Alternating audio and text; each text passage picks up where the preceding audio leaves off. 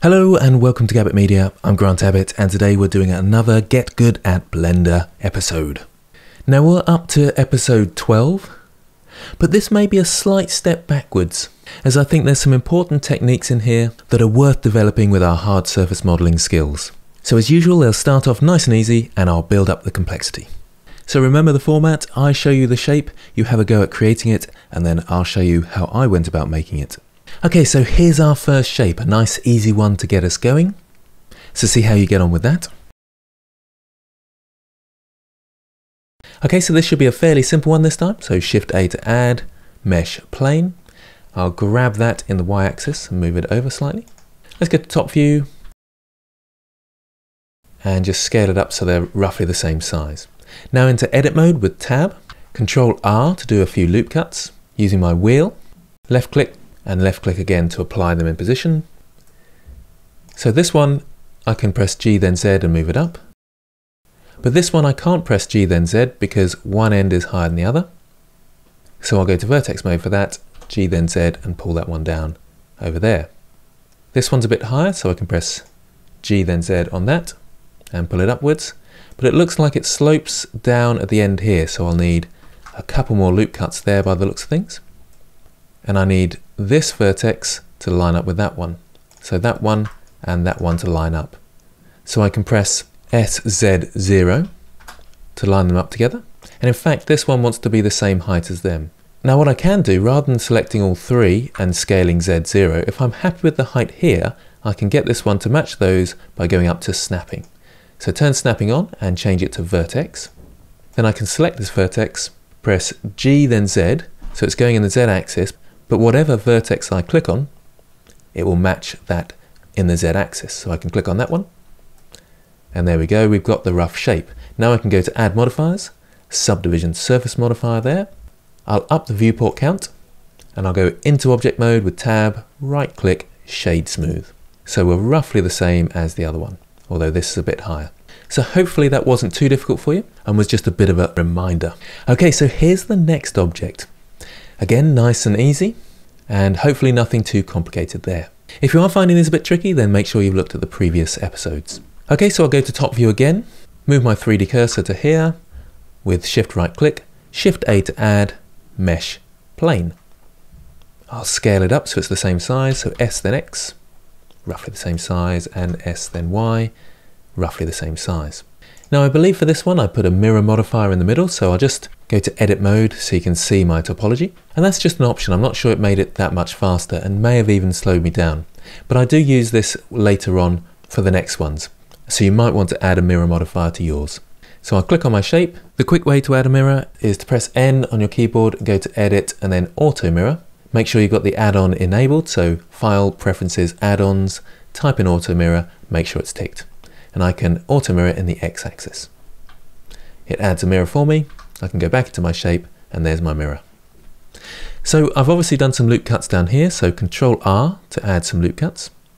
Around there, double left click, and Control R to there, double left click. Then into face mode, select this face. And you may think it's a good idea just to E to extrude now, or I'll just turn snapping off, E to extrude and pull it down. But what I prefer to do is add an inset. So I to inset and press B for boundary so it sticks to the boundary. Now notice with my inset what's happening and why is it not conforming to the shape correctly. If I go back into object mode and come up to item, you can see that my scale is non-uniform. So because I scaled not in edit mode, my inset is trying to follow that scale. So I'll undo those changes and it's undone my mirror as well. I'll just add that again. Into object mode and Control A to set the scale. And you can see they're all at 1. Now when I go into here and press I to inset, you can see that they're all uniform. Now have a think why I did an inset. So the answer to that is thinking about proximity loops. If I extrude downwards now, not quite that far, G then Z. Oh, and I've undone the snapping as well, there we go. So now if I add the subdivision surface modifier just here, I'll minimize my mirror and up the viewport count. And I'll also, into object mode, right click, shade smooth. So there's a few things going on here. What I'm going to do is select on both and go to edit mode so we can see the topology of both. And they're the wrong way around, so I'll just quickly rotate this one. So you can see that there's a difference between the curvature around here. This one's sharper into the corner and this one curves much more. So again, think why that is.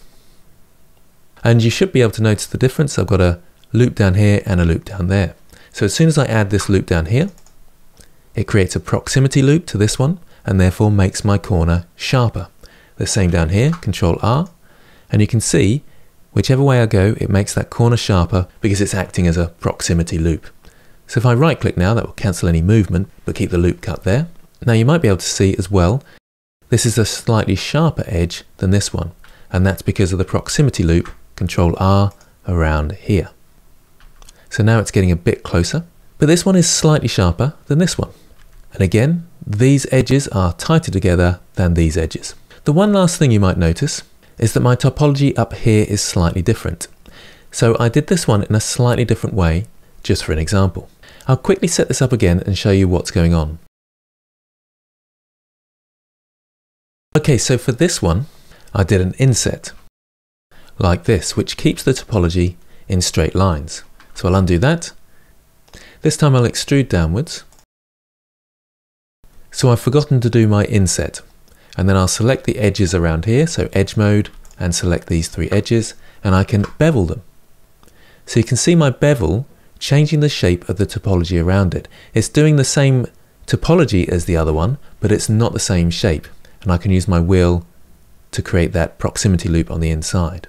So there are slight differences between these techniques. The bevel creates a curve down here, and this one is flat at the top. The bevel also changes the shape of the topology around it, whereas this one keeps it all nice and rigid. So there's the inset versus the bevel. So something to think about when you're modeling. Okay, on to the next one.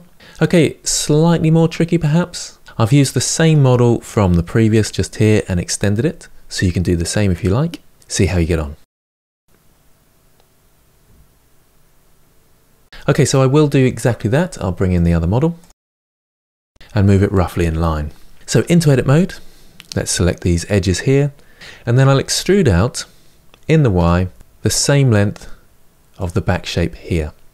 So there's a space, and then there's that shape, and I can therefore select these two faces here and extrude them upwards, which I'll do now. I'll select these two and just come to the front here, E, then Z, and move them upwards.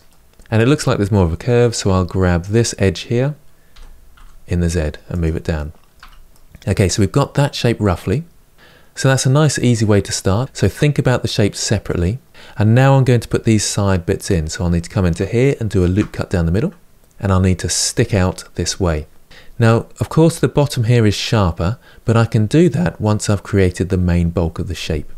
So I'll go to face mode, and I want to somehow make a face coming out of here, but I can't just select this one and press extrude because it overlaps the others.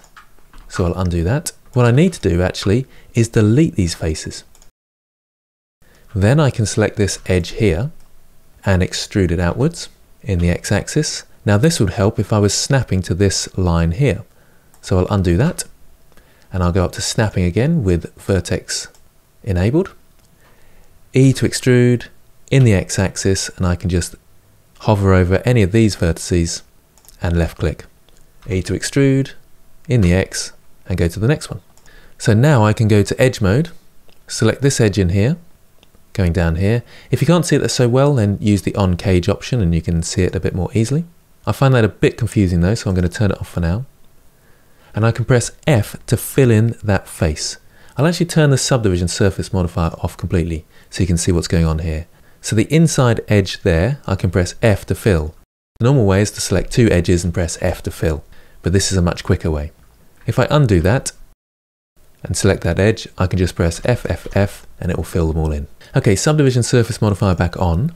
Now I can start thinking about proximity loops. So I can press Control R and pull this one down here, which is definitely helping us a bit. And I'm noticing there's a slight change around the side here. So I need to fill this gap in. But it may be the case that you've done a few loop cuts around here and it may be a bit awkward to just press that F command. So I'll match up this proximity loop coming around here by pressing Control R down here. Now have a think what the command is so I can make it flat like the bottom here and not slope down like the top one here. So it's E for even. Now if I press G then Z, I've got snapping turned on so I can line it up with this one over here and left click. Now I can press edge mode and fill these two in here with F. I can press Ctrl R, create a loop cut here, and then select this one, F, and I can press F again. So we're getting to a similar state as this one is. Let's just compare the topology. So I'll select both and go into edit mode for both. So we can see that there's another loop cut around the middle here, which will tighten up certain areas. And we can also see that these two edges are across a bit in the X. Now I've got snapping turned on, so I'll just turn that off and press G then X. Now also on this one I've got a proximity loop down here. But before I do that, I'm going to talk about marking the mean crease. And you can see in here there's some purple lines, and that's where I've marked a mean crease. So let's select those edge loops. If I go to on cage, I'll be able to see them a bit easier. So I'll alt left click across these. I'm having to press it several times because alt left click will only select up to a pole, and you can see a pole there, hence why I keep clicking it. So let's go up to the mean crease options, which are under item, and we'll increase the crease to somewhere around there. And these down here are slightly more creased, so I'll increase those. And we can see a slight difference still. That's because I've got a couple of loop cuts coming down here, so I'll just add those. And let's go into object mode and compare. Okay, so that crease there, where it stops, is causing a lot of pinching. So if you want to use those creases, you'll need to help yourself with a proximity loop where necessary. So there's a proximity loop there, and now we've got something that resembles that a bit more. It still does have a slight bit of pinching because we're going from a crease into a pole like this. And this is something that you need to decide. If I do another proximity loop here, I can use that to help support this crease and maybe even take the crease off. And can you see how they look very similar now? I feel like the crease looks better in this one, but I've got a dip now in this section here, which there isn't in this one. So the proximity loop is interfering with this edge depending on what I want it to look like. So you can even out your topology by pressing GG to edge slide, and maybe this one as well, GG edge slide, and then back into object mode, and you can see I'm matching up with what we've got over here, if that's what you desire. Also you can see the proximity loop up the top here may be causing slight issues because these are quite close together. I'll move this one closer in so you can see that. In fact, I'll turn on cage off so we can see where that's going. And I'll go nice and close, and you can possibly see that there's a slight anomaly going up here and into here. So what we would need to do is with this one, GG to edge slide, to even that topology out across the top there. So if you're using proximity loops, bear in mind that you might have slight pinching where they're closer together, and then there's gaps in other places. So the distance between your lines is all important when doing subdivision surface modeling. But you can kind of see the limitations of that crease method. You've got a bit less control going into these areas. However, what this has done is added lots of topology all across my shape, which marking creases hasn't done in this one. So it is much easier to model. And those are things that you need to weigh up between the two. Okay, so on to the last one. Trying to use our experience that we've earned from creating holes in shapes and so forth. See how you get on with that. Okay, so I'll bring back my old one and just put that in front, and I'll edit the shape slightly. So the hole in here should be fairly simple. We can go in and select that face and extrude it inwards. We can then sharpen this edge up in 3 ways. So have a think what those 3 ways are. Well, the first way is before I do the hole, I need to inset. So I for inset, and then inset, and we've got that sharp edge. The second way, if I go back to that, E to extrude, is to select these edges around here and press Ctrl B to bevel. But it does change the shape of your surrounding topology, so watch out for that. It may affect the areas up here. And you can see this edge is becoming slightly sharper by moving these edges around here. And the last way, if I undo that, is to increase the crease. And in this case, I think increasing that crease was certainly the easiest and quickest. Okay, so how do we create this section in here? I'll select the 2 and go into edit mode, and you can see that it's basically being cut out. So I can go to face mode and select these faces along here. I can control click on this one to select all the faces in between and press delete faces. Now let's select this edge here. Let's go to top view and let's turn snapping on. I can E to extrude in the X, snap to that one, EX, snap to the next one, and keep going along. I'll turn snapping off now, and I'll come into here. I can now select this end edge here and press F, then F. Now this is slightly more awkward. I've got a cut down here, and there's several ways of doing this. The quickest in this case is probably to delete this edge here. So Control X to dissolve the edge, I should have said. And then we can select these two, turn snapping on, E to extrude in the X up to that point. And it's interesting if you choose either of these verts, how the snapping behaves. So we'll have to choose the bottom one in this case. Then we can select all and merge the vertices with Alt M and by distance. And that merges them together and it creates the same shape. And then I'd need to do the same for the other side. But I'll just quickly undo that and I'll show you another technique. What I can do is go to vertex mode and press E to extrude in the X-axis and move that across until it snaps in the middle. Now I can press 2 to go to edge mode, select this one edge and press fill, and this edge and press fill. So I don't have to merge anything and it's filled them all in nicely. So I'll quickly do the same on the other side. Select this edge, F, F, 1 to go to vertex mode, E to extrude in the X-axis until it snaps to the middle. Obviously you have to have clipping enabled. Back to edge mode and fill that face with F and that face with F. And we've got something fairly similar. Let's go into edit mode and see what we did here. Now of course I could do a proximity loop to make these look a bit sharper, or as I've done over here, I can select these edges along here and increase the crease. So again, increasing the crease is a lot easier than having to do some edge loops here and so forth. I'll undo those. Okay, so hopefully you found that helpful and that gave you some ideas about modeling your shapes and hard surface objects.